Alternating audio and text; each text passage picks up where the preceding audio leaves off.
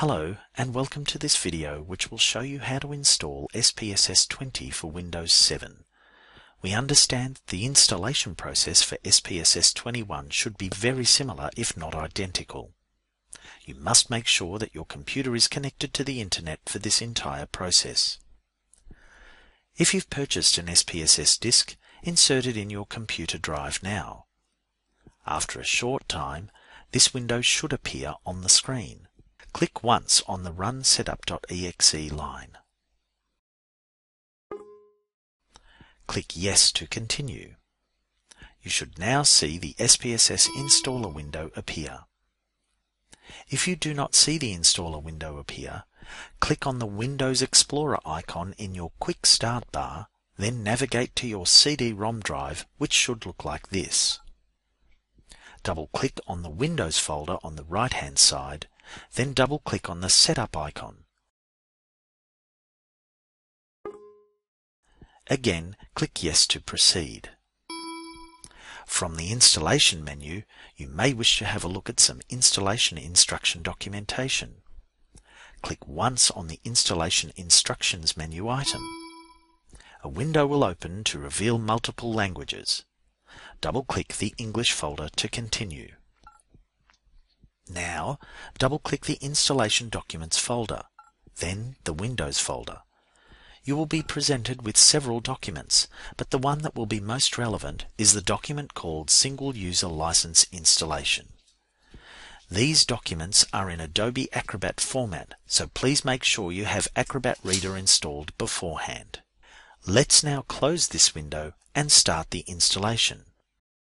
Click once on the Install IBM SPSS Statistics 20 link to start the process. On the licensing page, click Next. On this screen, ensure that the Single User License button is selected, then click Next. At the Software License screen, click the I accept the terms in the License Agreement radio button, then click Next to continue. On this screen, you can enter your name if you wish, then click Next.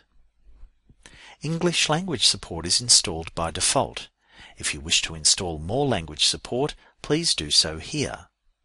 Click Next to continue. Here you can change the installation folder. We recommend leaving it at the default setting, then click Next. We now have all the information necessary to start the process.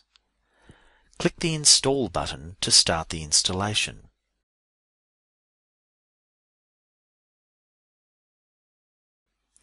This will take some time as it is a big installation and we've sped up the process for this demonstration. SPSS is now installed on your computer. We've chosen to not register the product and will untick this box. Click the OK button to start the licensing wizard.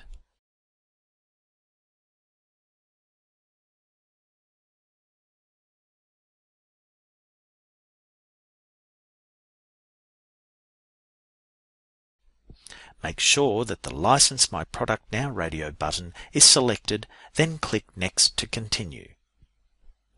You're now prompted to enter the license code you will have received as part of your software purchase. If you purchased an installation disk, the codes are provided in the packaging. It is critical that you enter the code exactly as it appears, ensuring that there are no extra spaces before or after the code.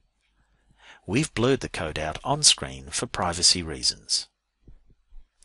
Once the code has been entered, click Next to continue. If all goes well, you should see the message stating that all the codes were successfully processed. Click Next to continue. This screen details how long SPSS is licensed for. This screen may possibly vary from what you see, but you should see the IBM SPSS Statistics feature in the list. When you're ready, click Finish to complete the licensing wizard. You can close the installer window.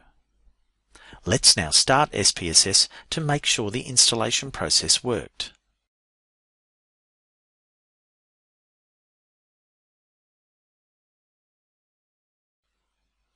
If you see the following Windows Security Alert screen, please click the Allow Access button to continue. If you see a screen asking about Unicode support, please click the Use Unicode Encoding button to continue. Please remember that SPSS does not come with any data files for STA100. You must download these from the STA100 Blackboard Unit website. Now that we're satisfied that SPSS is working, we can quit the application. We hope you found this video useful, and thanks for watching.